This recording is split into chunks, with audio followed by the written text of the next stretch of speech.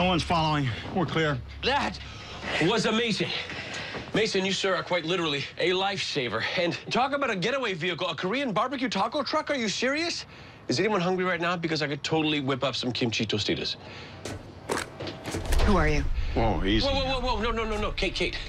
This is Mason Wood. He's the head of the greatest detective society. I told you about meeting him in L.A. That doesn't mean that we can trust him. Fine, don't trust me, but would you mind pointing that thing away from me? It makes me just a bit nervous. Don't worry, she's out of bullets. Why would you tell him that? Because he saved our lives, and he's a friend. Who just happened to be at the right place at the right time with the right Korean barbecue taco truck? I don't think so. She does make a good point. Mason, what are you doing here? Your mother sent me. My mother?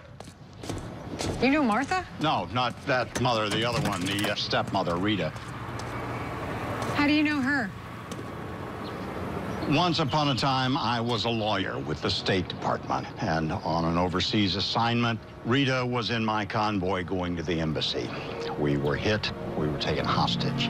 If it hadn't been for Rita, Look, I just owe her, all right? And when she called and said that you two were sticking your noses into something dangerous and needed a babysitter, I said, okay. Did she tell you about Locksat? How is it connected? Okay, just stop right there. Now, whatever this is and whoever you have obviously pissed off, the less I know about this, the better my chances are of staying alive. Remember, I'm just a babysitter, so I'll change your diapers and feed you your bottle and save you from a strike force of armed mercenaries, but I am not joining your fight. Here, give me your cell phone. 8 Squad can find us on it. I'm gonna dump them. Here. You're welcome to take anything you need. It's all untraceable.